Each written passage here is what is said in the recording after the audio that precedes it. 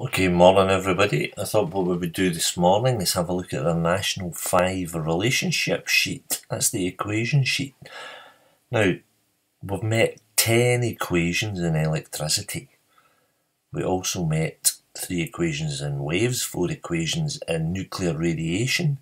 So I think it's about time that we had a look at the equation sheet. Remember, you don't have to remember any of these equations. So it's a good idea to have one handy either on your phone or in your jotter so you can refer to it at any time. All the equations you need are on it. There's the 3 equations that we met when we did waves back in 3rd year. There's the 4 equations that you met when you did nuclear radiation back in 3rd year as well. And there are 10 electricity equations. So really we have to be familiar with them. You don't memorise them, you just need to know where to go to find them. And they're all on the equation sheet. So 10 electricity equations. Let's have a little look at them one at a time. They're all on the left hand side of the relationship sheet. And they're grouped according to really the order that we did it in. So let's look at them one at a time. What I suggest you do is get a copy of this equation sheet and then for each equation, highlight it and make sure you know what each of the symbols stands for. So what is the name of the quantity and also what unit is it measured in. So Q is charge, it's measured in coulombs. I is current, measured in amps. T is time, measured in seconds. V is voltage, otherwise known as potential difference, measured in volts. And again we've got I for current, and R is resistance, measured in ohms. Now those symbols will appear again and again and again. Voltage, resistance, measured in ohms. VS, if you see it, is the supply voltage, maybe a battery or a main supply. If there's 2 resistors, R1 and R2, it's because there's multiple resistors in a series or parallel circuit. Now, on the subject of series and parallel circuits, there's the 2 equations for adding resistors. First one, adding resistors in series. Pretty straightforward, you just add them together. Then the tricky one underneath, adding resistors in parallel. Very difficult to use, needs a bit of practice. Then we have 4 power equations. Power is energy over time, energy is in joules, time in seconds. Power is always measured in watts, no matter which equation you use. And there's our usual symbols for current and voltage and resistance again. So watch out which power equation you're using. Depends on the numbers in the question.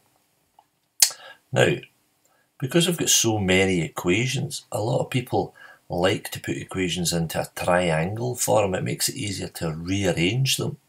So I suggest you do that with each of the equations. There's P equals E over T.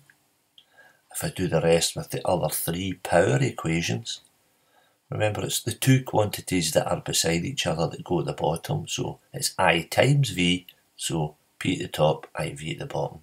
P equals I squared times R, and then in the bottom one it's V squared at the top because it's V squared over R.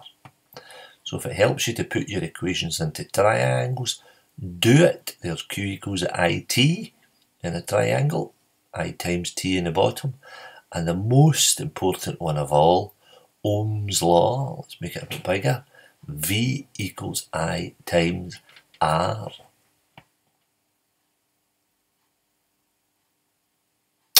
Highlighting them as well if you're doing this on paper, and I suggest you do take a sheet of paper, write out all your equations, put them in triangles, make sure you know what they all stand for, highlight them in different colours, and also if you want different coloured highlighter pen, you can highlight what the quantities are and what the symbols are.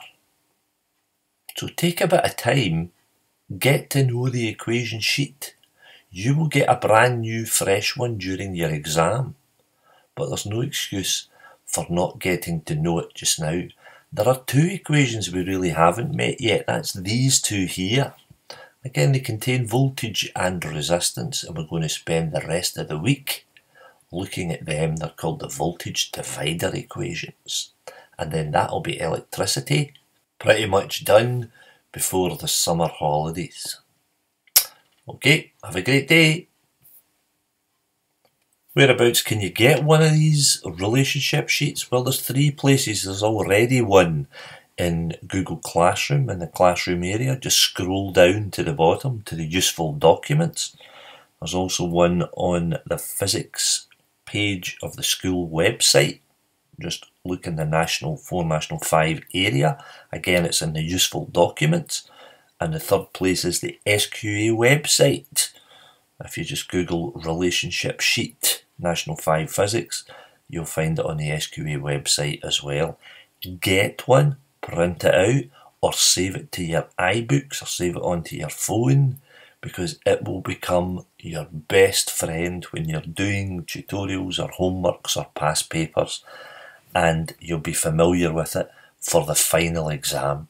So the National 5 relationship sheet.